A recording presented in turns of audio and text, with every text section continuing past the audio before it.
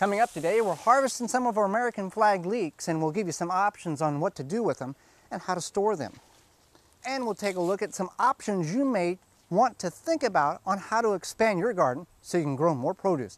All that and more coming up today on the Wisconsin Vegetable Gardener.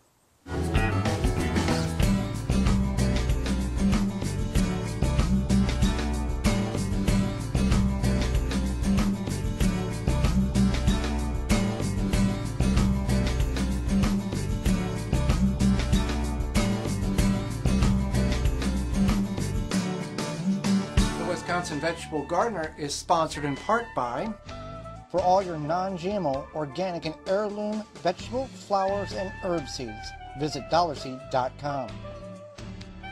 Sioux Growing Supply, located in Wausau, Wisconsin, focusing on certified leaf compost, an excellent amendment for poor soil, retains moisture and adds nutrients, which equals less watering. Available in labor-saver pre-filled trays and pots, bag and bulk. Visit SiouxCompost.com. Organic fertilizer for the health-conscious organic home gardener. Family owned and operated. Visit thewiveggardeners.com. Don't poison your soil with municipal water. Attach a body, mind, and soil hose filter. Free shipping exclusively through the WisconsinVegetableGardener.com. Just click on the body, mind, and soil icon. Authentic Haven brand soil conditioner for the home gardener. Easy to brew. Visit ManureTea.com. No measuring, no thinking. Stamp it, plant it, stop plotting, start planting. GardenStamp.com. Welcome to the Wisconsin Vegetable Gardener. I'm Joy Baird. Well, we're in a leek bed today. These are American flag leeks next to the corn that we planted. It's time to harvest these. Now, you can harvest leeks anytime after they get about an inch to an inch and a half in diameter. Based on the variety, that can be any time after 50 to 150 days. We're just going ahead and we're going to clean all of these leeks out, even though some of them are, well, we're going to get the largest ones. Let's go that route, and then we can leave the smaller ones. Now, if you do leave these in the ground, as you've seen on a First Garden New Gardener, they will put on their biennial, they'll put on a giant seed globe next spring and into the summer months, and then they'll have thousands and thousands of seeds. We've got thousands and thousands of seeds drying from leeks that we did that last year or two, so we may not go that route again. But these are American flag leeks. It's an heirloom variety. And we'll just go ahead and harvest this one here. Now, these are not as bleached as you may see in the store. A couple of reasons why. In the store, you'd see them about 6 to 8 inches bleached. We transplanted these from starts that we did inside. Then we moved them when not all of them took. Now, the one thing that we did not do was mound up the dirt around the stalk like you would maybe a potato. But that doesn't mean that all of this is lost. The green, or the white part, the bleach part, is what you're looking to eat. Now you can extend that edible portion up to about the first set of leaves here. I'm just going to pull some of this off. Yeah, it's starting to get bleached. It's not as bad as I thought it would be. Let me get this one off here. Okay, that's not bad at all. That's a very nice looking leek. Now the first thing you want to do, there's a number of varieties of ways of storing this. What we're going to do here is we're going to cut the roots off a little bit, and then we're going to come back like you'll find in the store, and we're just going to cut the upper portion, because all that's not edible. And then basically that'll be good enough to store, and from my fingers down, that will be all edible portion. Now you can take this, put this in your fridge, and it'll be fine for 7 to 14 days. After that, you know what things happen in the fridge. They begin to extract moisture, they begin to dry up. So what you could do with this particular leek is we can put this in an airtight bag with a damp rag or a damp paper towel, and it'll extend the life. You can also take and cut the roots completely off. What some people will do is they'll leave about a ½ inch to 3/4 of an inch, and they'll replant the roots. And then this will begin to grow another plant. That onions are like that as well. So what we're going to do is we're just going to take and harvest these, trim them down to this portion here, And what ultimately will happen is we'll take and coin these up or cut them in very thin slices, and we'll put them in the freezer. Now, putting them in a freezer, you can get 8 to 12 months storage out of them. You can also pickle these if you do choose to go that route.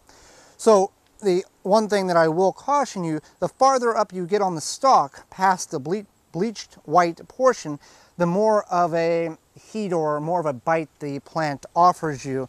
It's a little more spicier because you're kind of in the green area. So I'm going to harvest anything that's of decent diameter, and the rest of them something like this that's the size of a pencil or a finger. I'm just going to leave for right now, and then we will analyze the bed as the freeze becomes very prevalent, which may be hopefully for not for a while. And then I've got some on the back side here. So let me go ahead and get these harvested.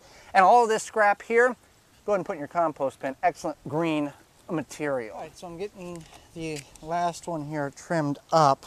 We got I think 3, 6, 7, 8 of them here. There's still about 10 or 12 left in the bed here, and I'm just going to let them set as long as the weather's still decent. Now, you're also going to make a number of soups out of these. We got 2 nice ones here. Those are the size, the diameter of a broom handle, so that's very, very good. And as you get farther up, the bleaching disappears, but we're okay with that. Just a little more stronger of a taste. Now this one here is almost bleached, 8 inches there. Also, you want to keep in mind that you want to clean these out, wash these out very, very thoroughly, because every little layer has got dirt in it just from the rain splashing up. You can also take, and once you cut these, we can submerge these in a bucket of water and rinse them out that way, and that'll get a lot of the particles of dirt. Or you can just fill your sink full, let them set in their sink for a while, give them a good shake, and that'll get most of the particles of dirt out of the leek. But leeks, very, very easy plant to grow, a very low maintenance plant to grow. You're not looking for bulbs like you do an onion, though they are both part of the same family. We are very, very pleased with these leeks, and we're hoping that we can get a few more out of the bed here before it gets too cold. So we're going to enjoy these, and we are going to plant even more next year based on the success and the knowledge that we've gathered from this year of growing them. I'm Joy Baird. And I'm Holly Baird. And we are from the WisconsinVegetableGardener.com, a website for the health-conscious organic gardener worldwide. And we're happy to announce our quarterly digital magazine, our fall edition. Now, you'll find this edition online for free, and you can download it or you can read it directly online. You can put it on your digital reader, whatever you want to do with it. It is available in the show notes below, and we have a variety of different stories that Holly and I have wrote. And we also have a special guest that we have interviewed. Yes, we've interviewed Carolyn Binder with Cowlick Cottage Farm, and we're excited to have her as our guest for this magazine. So go ahead and check it out. All right, so I'm going to do some soil conditioning here with some authentic Haven brand manure tea. Now, what a soil conditioner, the best way to describe a soil conditioner is, unlike a fertilizer, which in a granule form has to dissolve into the soil, a soil conditioner, as Moo tea, immediately gets absorbed into the soil and starts feeding the microbial bacteria right away.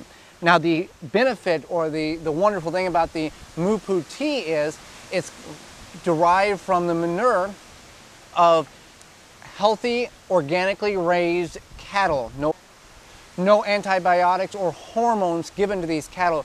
So that's why the manure that is put in these little tea bags, and it doesn't smell, that's why when you soak it, it goes into the water and feeds the soil. That's why it's so beneficial, because it's not got any of that chemicals that farmers will typically feed their cattle. And then it's also GMO-free cattle that authentic Haven brand family raises. So you can use each one of these tea bags about 5 times, and each time you brew it, which you don't need air stones, and that's a great thing. You just let it steep there in the bucket, 1 to 5 gallons for 1 to 3 days, and you can get about 5 uses out of it. And each time you brew it, it's getting a lesser color, but it still has the benefits of it. Now we're going to cover the soil here in our 2 beds that we're going to place garlic in. So we want to get the microbial life as healthy as we possibly can. Now with garlic, you don't want to fertilize in the fall, which this is not a fertilizer, this is a soil conditioner that will allow the plants or the bulbs of the garlic, and this will work for anything, to get well established before the freeze happens in your particular area. So we're just soil conditioning with some moo poo tea, and this bed will be ready to go for garlic. And we'll also take the moo poo tea and pre-soak the garlic before we plant it so it can get properly hydrated as well. Okay, so what we ended up doing is, because we had such a large amount of sauce to cook down, we ended up putting it into a slow cooker. And we actually have 2 different slow cookers. We had it in originally, and then we combined them.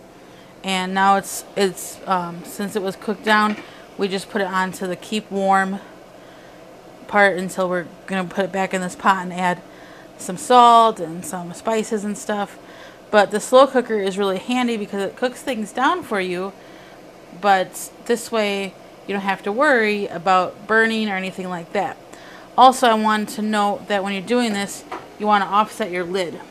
So instead of having it like this, because basically you're trying to get some of the water to cook off, so then you just offset your lid. Doesn't have to be a big deal, but you just want a place that the air can come through, or the water condensation, whatever, can come through. So now we're going to go ahead and put it back in the big pot. We're going to add some different spices and stuff, and then bring it back to boiling so that we can can it.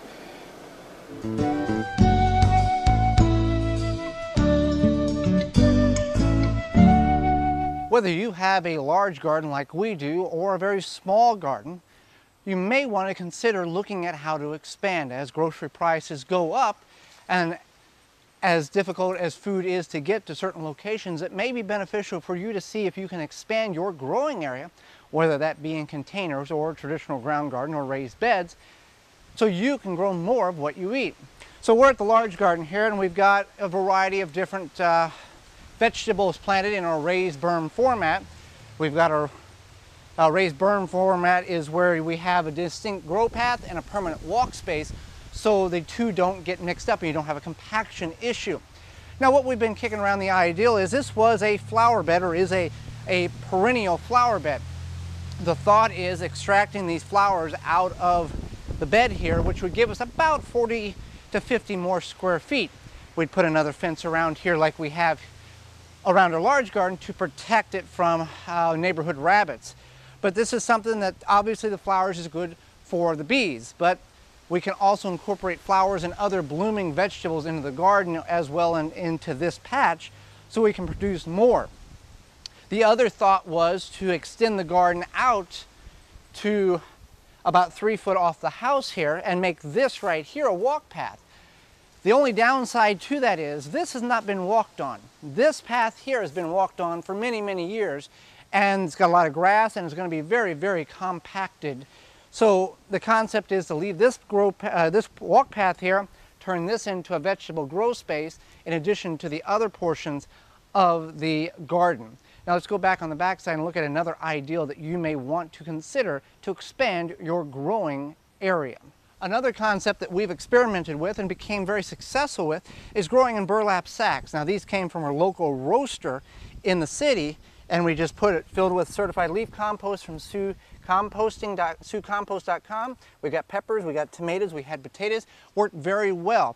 Now you may not have the readily available burlap sacks. Another concept, if you had a building like we do here or on the back side of the garage, you can make a custom-made raised bed.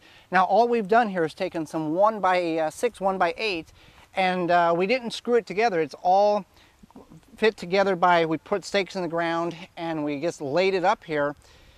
So if we do need to move this, we can take it apart very, very easily. We'll put the link in the show notes for when we did this on an episode several years ago, how easy it is just to friction fit this all together. And this is about 8 foot long by about 12 to 14 inches wide. And it works really, really well for our cilantro, and that's what we're going to continue to grow in this for years to come. We found that this is a perfect spot, just enough sun, just enough shade to keep the cilantro growing a good portion into the warmer months. Thanks for watching. Join us again next time for more organic gardening and food preserving. I'm Joey Baird, and this has been the Wisconsin Vegetable Gardener. For more information, please visit thewisconsinvegetablegardener.com.